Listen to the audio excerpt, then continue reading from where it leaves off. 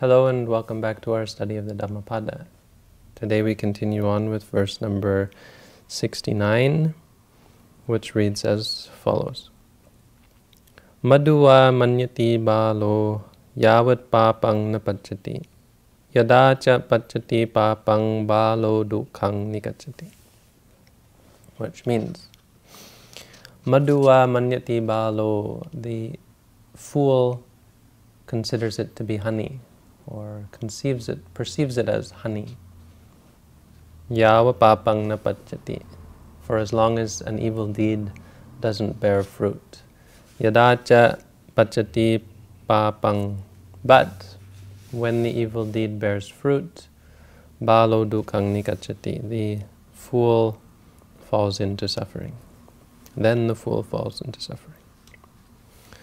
The Buddha taught this verse supposedly in regards to the story of Upalawana, one of the eminent disciples of the Buddha. She was, as a result of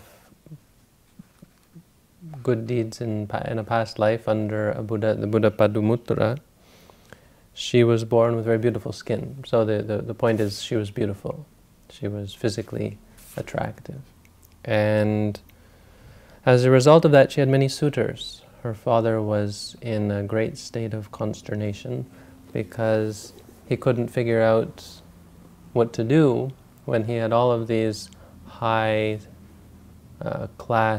young men, or these high-class old men, pressing their sons upon him, requesting his daughter's hand in marriage. So he had to choose between very powerful people. And he knew he wouldn't be able to satisfy them all, and there was no way he could really get out of it. So he conceived of a plan. He called for his daughter, explained the situation to her, and she said, "Well, what are we going to do?" He said, "Well, there's only one thing I can think to do." He said, "There's no way we can satisfy all of these people, but one way to get out of it is if you were to decide, because, hey, I've heard that there's actually now this religion," or maybe they were Buddhist already, I don't know, but I'm just kind of making this up, that, hey, now that the Buddha is allowing women to ordain, you could go and become a bhikkhuni, a female monk.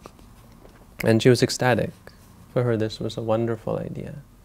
And due to her past deeds and her spiritual bent, she was quite happy about the idea of becoming a bhikkhuni, and so accepted it right away.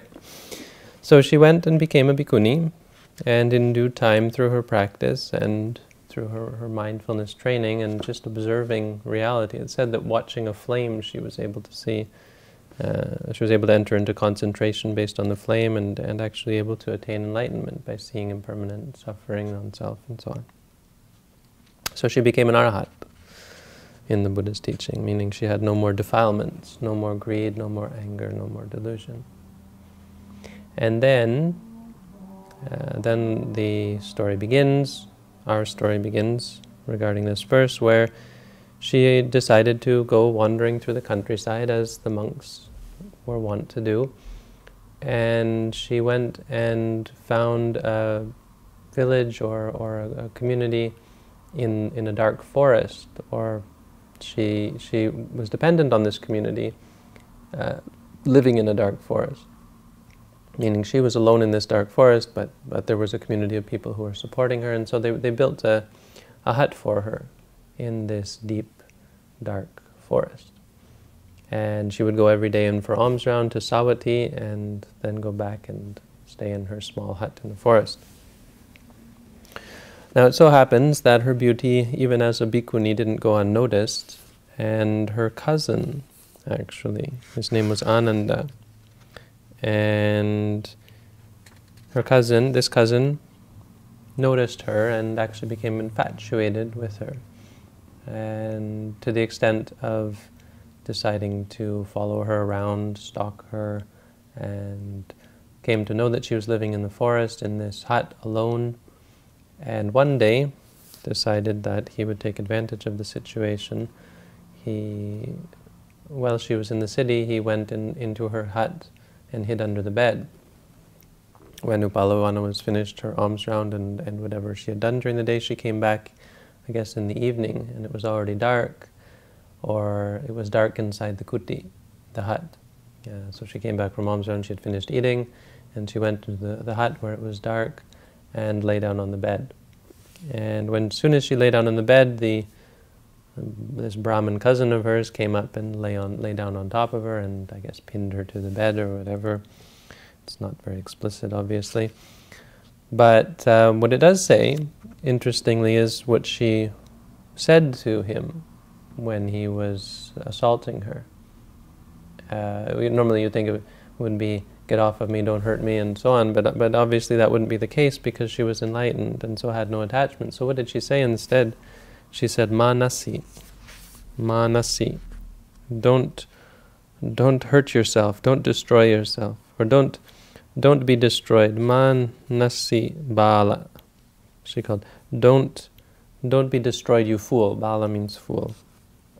You fool, you're going to be destroyed, you're going to be doomed. Don't doom yourself. He didn't listen and went on with his sexual assault. When he was finished, he got up and ran out of the hut. But as soon as he got out of the hut, the story goes that due to the weight of his evil deed, the earth wasn't able to support him. And so, just like there's other stories of this happening, like with Devadatta and so on, he sunk into the ground and the earth opened up underneath him, and he sunk into the ground, and the flames came up, burned him to death, and he died and went to hell. This was this obviously was a sort of big deal, and the monks were talking about it, and everyone was talking about how insane it was that this man would do such a thing, would think that he could actually derive happiness from this. And of course there was talk about how amazing it is that the earth responded. Now people who don't think that this sort of thing is possible, obviously it goes against the laws of physics and so on. But we have interesting examples of this. There was the case on my teacher's 80th birthday. He sort of gave up the will to live. And they talk about how when the Buddha gave up the will to live, the earth shook, right? The Buddha was 80 years old and he decided he didn't want to live anymore. He made a determination to give up and pass away. And our teacher did that on his 80th birthday. And that night the earth shook. And I was there. I was in Jamtong, so this isn't just a story that people tell. I was there and can verify this. So sometimes interesting things happen in the world, and there may be more to reality than what we think. Obviously, it's not important for our practice or for this story even to believe that the earth actually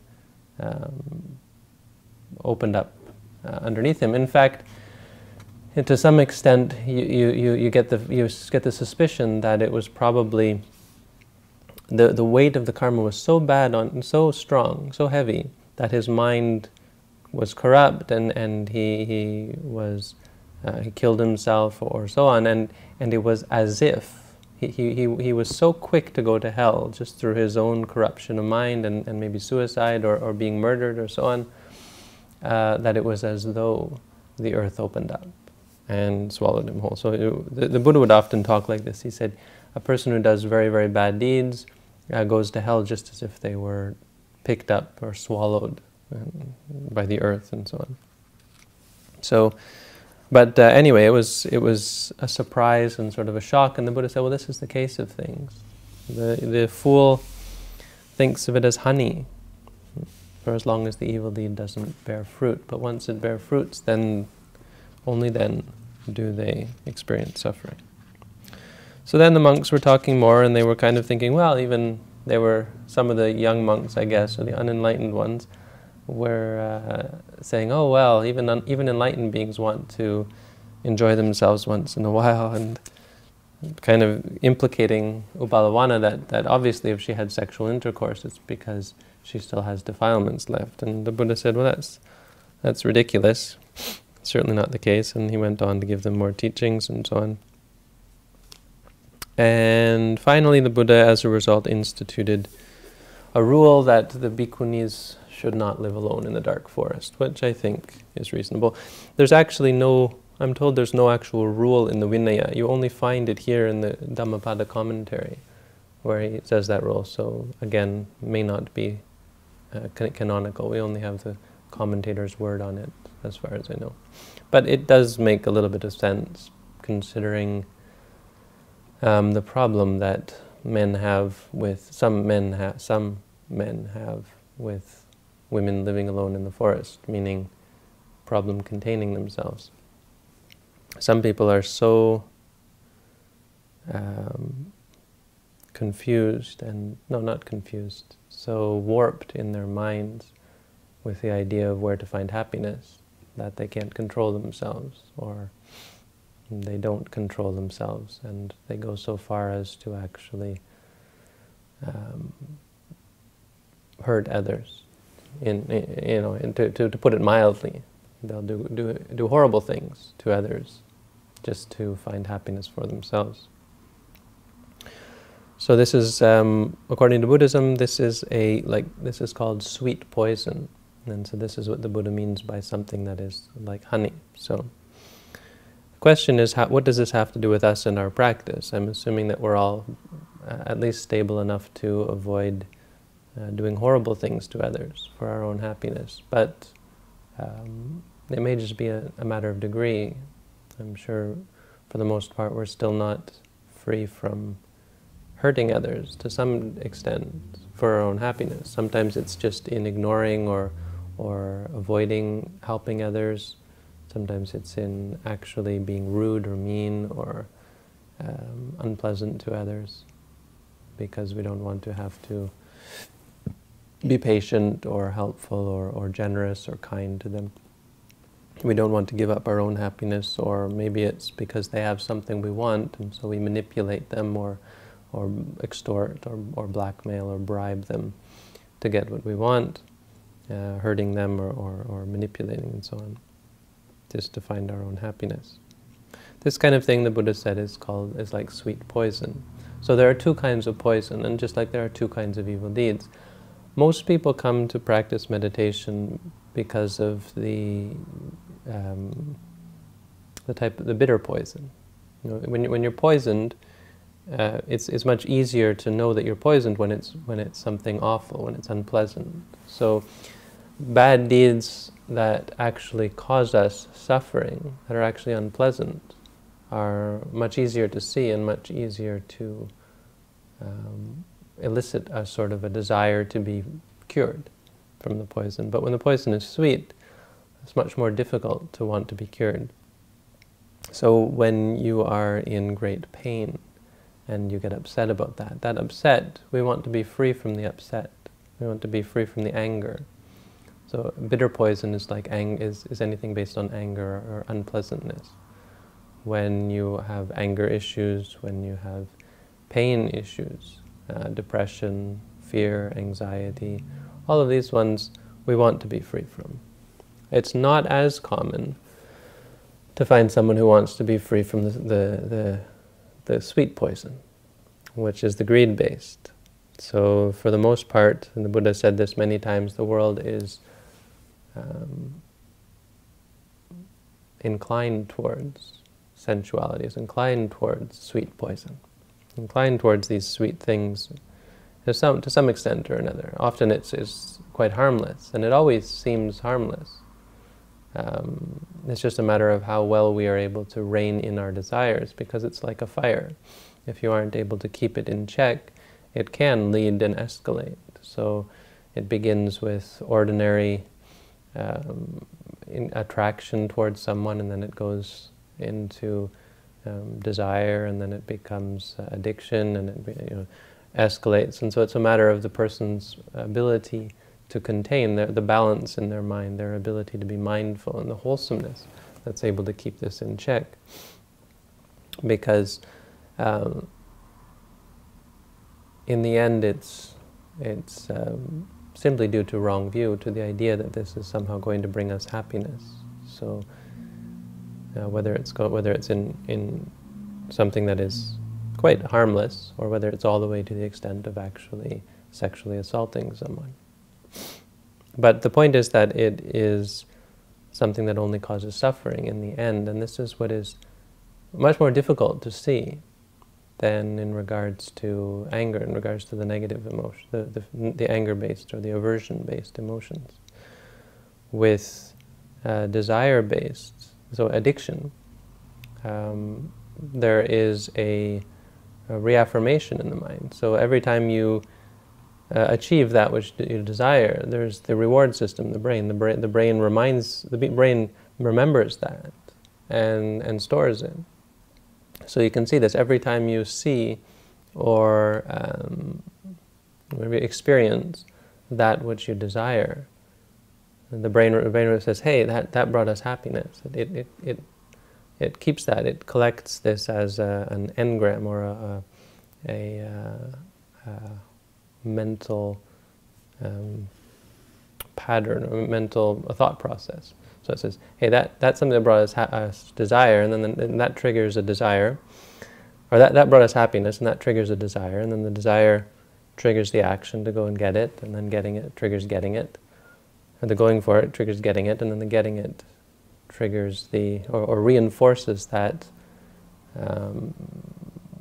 that perception that thing is going to bring us happiness. And so it's self-affirming. Now anger isn't so much self-affirming, or it's self-affirming in another way. It's affirming in the sense that you get angry, and then you don't like that because it's unpleasant, and so you get more angry. But because we attribute the anger to the object and not to the actual anger, or we attribute the suffering to the object. This thing is making me unhappy, instead of the anger making us unhappy. So it goes the other way. That one easier because it's unpleasant, but still habit forming because of the misattribution. We attribute it to the actual object. We hear a loud noise, makes us angry. The anger is unpleasant, so we get angry at the fact that we're unhappy. But we get angry at the noise. We're always thinking about that noise is making me unhappy, when in fact our own anger is making us unhappy, not the noise. And so on, or whatever the experience might be. But that's the kind of thing that someone wants to fix. Now, no one wants to fix something that's bringing you happiness. It's like, that's the thing that brought me happiness, and there's nothing wrong with that. We think, well, that's great. Except, eventually, whether it be a small, innocent sort of desire, or whether it be a large one, eventually, at some point, it bears fruit.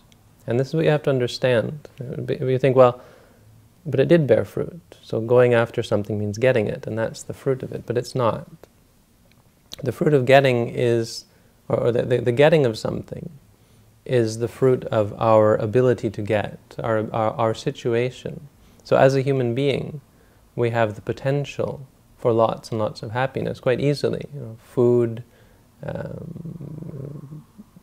sensuality, luxury.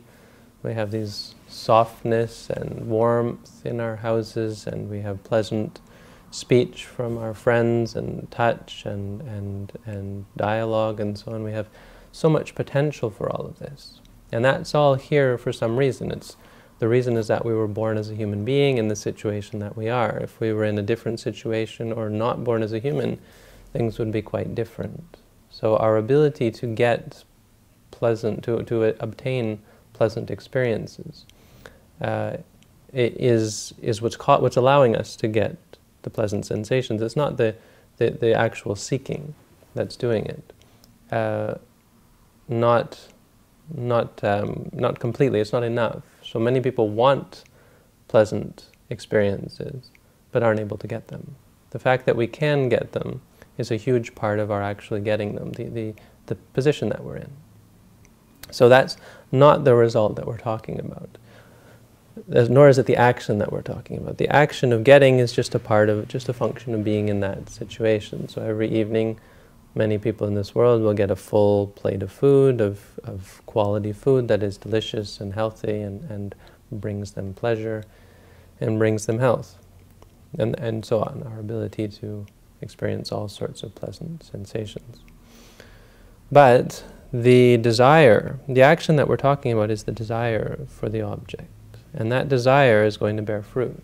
Not right away, not necessarily, except in certain very extreme cases. If the desire is incredibly perverse, corrupt, intense, and if the actions lead us to do things like raping or killing or stealing or doing all sorts of, any sort of extreme deed. Except in those cases, it's going to be a gradual thing. The Buddha said, like water filling up a cup, you don't notice until it overflows. That's another Dhammapada verse that we'll get to eventually. But because we don't notice what's the accumulation, we don't notice the change in ourselves, we allow it to build up and build up and build up until eventually it overflows, and we suffer because we don't get what we want. We suffer because we're more sensitive to not getting it. That part of our brain has become obsessed with this, with the experience, or more obsessed. So this is why an ordinary person will become bored easily, will become annoyed easily, will be impatient. This is why we have all these problems of being bored, impatient, and annoyed, and so on, frustrated easily. Because we have a need, we've cultivated a partiality and inclination, an imbalance, lack of flexibility in the mind. So the mind becomes accustomed to pleasant sensations and is unable to deal with unpleasant ones. So eventually it comes to that, and there arises anger. There will arise this sense of anger. Now then the poison has taken fruit, and then there arises this new poison, the bitter poison of the anger and the frustration. That's when people want to come and meditate. They say, "What's wrong with me?" But how this verse relates to our practice is that we actually, dealing with the bitter poison is really not the point of Buddhism. The Buddha much more focused on the sweet poison, the craving, desire. He said that's the root of suffering. Because if you wait until it's bitter poison, you're already missing the point, missing the root which is this desire that we've cultivated, that which we want, that's which we're clinging to, which is leading us to be upset when things go against our expectations, when we don't get what we want. So the goal is to come back and actually look at this experience where we are getting what we want, this experience of chasing after what we want, and breaking apart the chain, and coming to see the mistake, and to see the delusion involved in clinging, involved in desire. Because there is no actual reason for us to favor certain experiences over others, and yet we do. And in fact, there is a great harm in it, as we were just talking about. And so, once we examine this, only through examining this can we come to change our behavior and come to see clearly the truth about the experience. So we come to see that by watching, we come to see that the actual desire itself is of no benefit, the actual pleasure itself is really of no benefit, the experience itself is of no benefit. It's actually not helping us.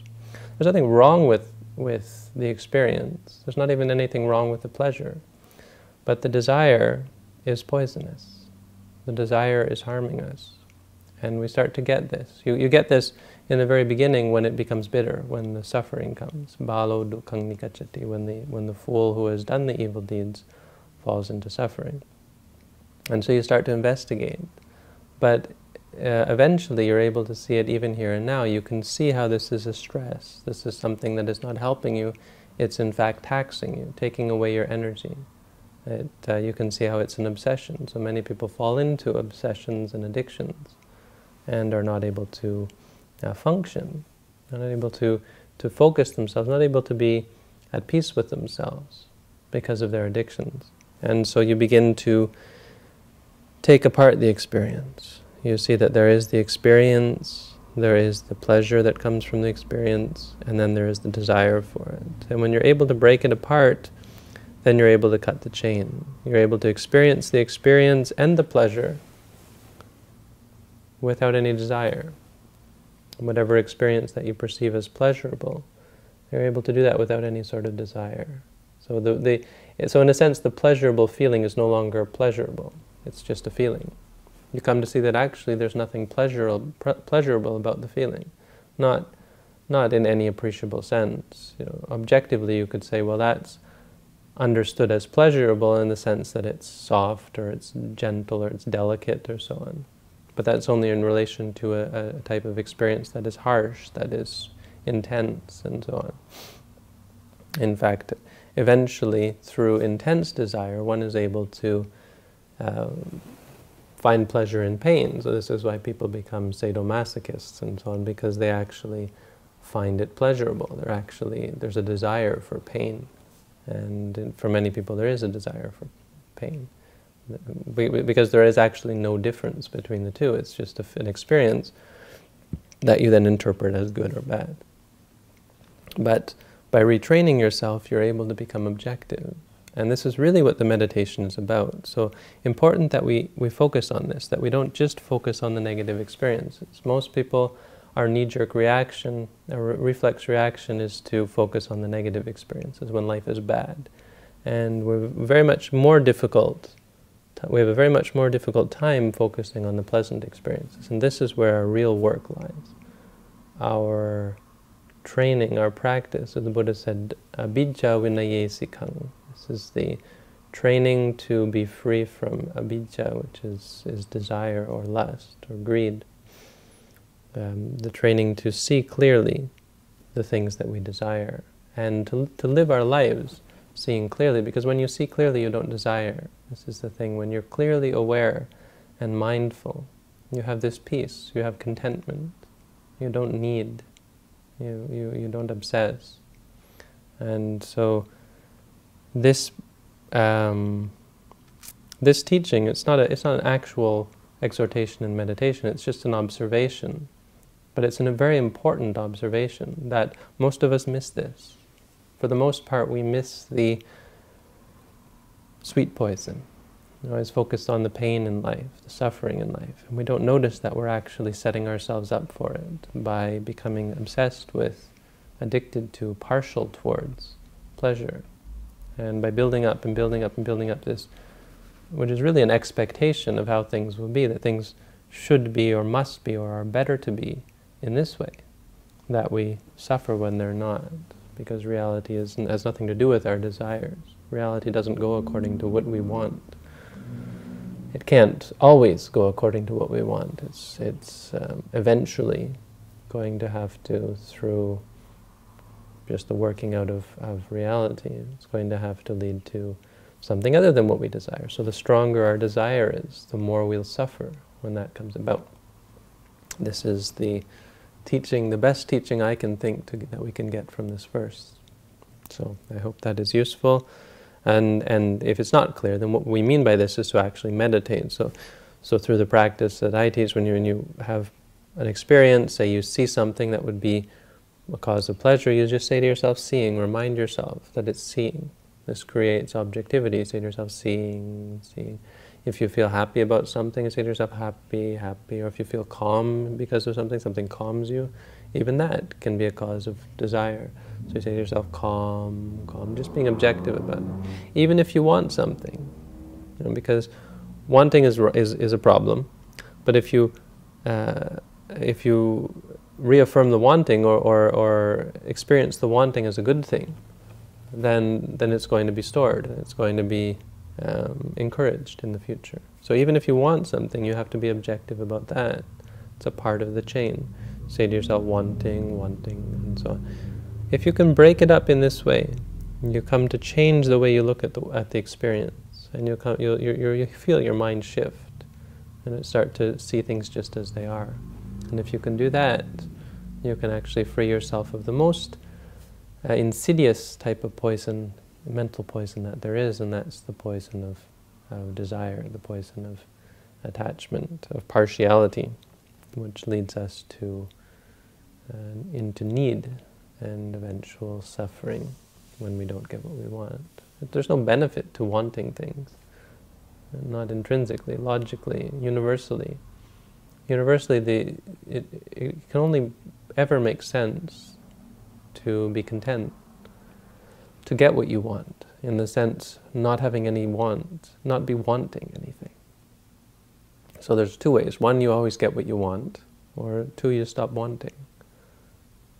And of course we know that it's not always possible to get what you want, but our claim is that it is possible to be free from want, to not have any desire or wanting for anything. And so our claim is that through this practice, and we teach through this practice, one can attain this state, one can straighten out one's mind and become free from this. So anyway, that's the teaching that we get from this verse. Thank you all for tuning in. Tune in next time for verse number 70, I guess.